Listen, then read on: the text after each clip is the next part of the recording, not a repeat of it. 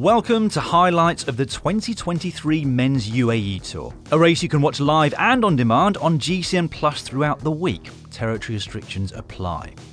Stage 1, one for the sprinters, and there are a lot of them in attendance. Ewan, Cavendish, Malir, Bennett, Coy and Bauhaus, to name just a few. 151 kilometres the total distance, with 2 intermediate sprints along the way, both with 3, 2 and 1 bonus seconds to be won for the first 3 riders across them. It was a nervous start though, because of the wind, and within the first 3 kilometres of racing, the peloton was split into pieces. Riders all over the road desperately trying to find some sort of shelter. It was brutal. A very strong front group soon formed, with a mix of sprinters and GC riders. World champion Remco Evenepoel, the only representative there for Soudal Quickstep. Bahrain had a number of riders in there, as did Jumbo-Visma. So too did Ineos Grenadiers, and it was the Australian champion Luke Plapp who took a maximum 3 bonus seconds at the second of the intermediate sprints, having already picked up 2 at the first. Clearly a man with an eye on the general classification. Soon after, that front group was caught by the second group on the road, putting Mark Cavendish, Caleb Ewan, Tim Malir and a number of other sprinters back in with a chance of the win. The British champion, now riding for Team Astana, is riding his first race with new lead-out man Cees Bol, and the two of them were now safely at the front of the race. With such a large group now formed, the pace reduced significantly, allowing the main bunch behind to gradually close the gap.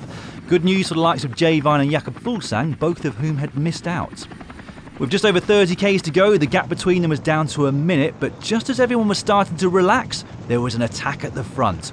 Ewan, Malir, Cavendish and Bauhaus the main sprinters there, with Evenepoel, Plapp and Bilbao looking to take an early advantage on GC.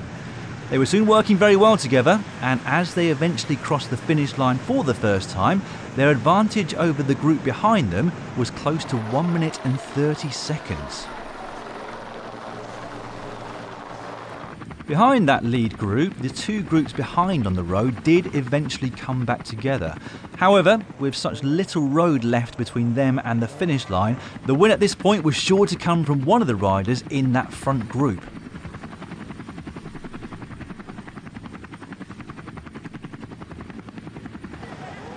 Could it be the first win of 2023 for this man?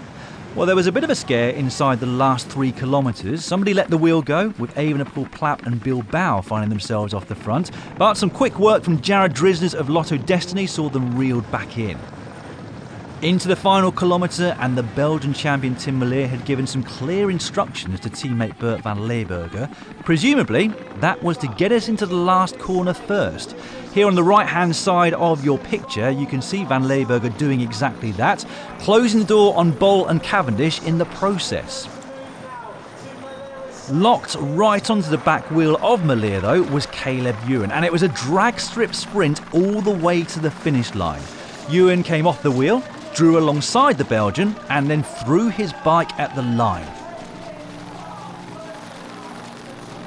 The Australian clearly thought that he'd got the win, but we'd have to wait for the photo finish for official confirmation. Behind them, Sam Bennett won the sprint for 13th place, scant consolation really for the Irishman, who just never managed to get himself to the front of the race.